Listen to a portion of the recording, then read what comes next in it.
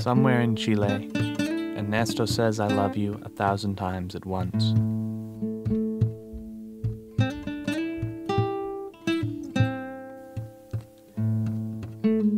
Alberto, the gearbox is busted again. Brake slow. This beast may not take us much farther. Let's rest. Alberto, it's a long way now from Cordoba. The gravel has caught our wheels. We have lodged ourselves into stones. We have dragged each other. Ducks have crossed kindly before the barrel of our only gun.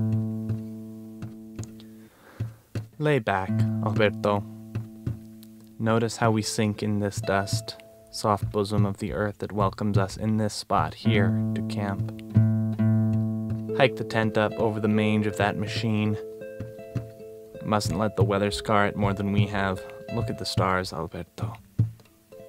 How they move and circle and return on their tracks, never changing. What if we never reach North America? Just stay vagabonds, constantly remounting after breakdowns, moving on.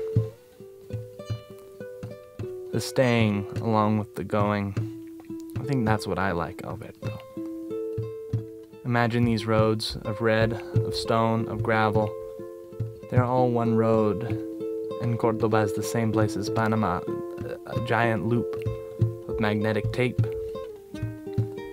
Think of how we could be, Alberto, never stopping, never leaving, seeing a whole continent to go nowhere. We would never need to get old. We would know the wine when we run out is in the same place it always is, 2 weeks away from now. I could speak to you now as though I had 100 times already. My spontaneity perfect when I tell you I love you only this one time. It just keeps revolving like the stars.